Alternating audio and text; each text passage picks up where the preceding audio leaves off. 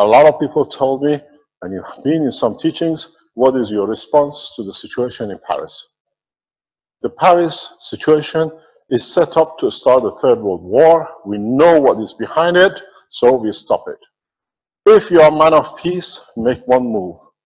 Change the feed, change the emotion of the man, and then we'll see what I call the work of the devils, who starts with the paymasters and then their workers sitting in a red circle in Antwerp, comes to a stop.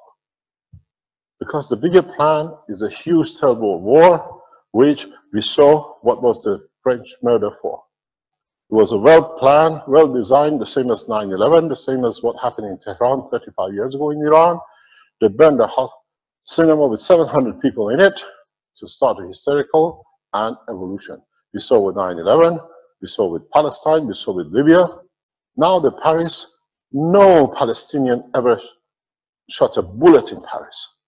Dead bodies were brought in from Syria, put in there, hysteria to start a cause between the races, between religions, and in amalgamating more wealth and power for the thieves of the souls. So now we release the energy, we release the knowledge, and Keshe Foundation in coming time will release systems to be able to change. Every single one of you who claim to be the man of peace has to start to change, to elevate the soul of the man and the hunger of the man.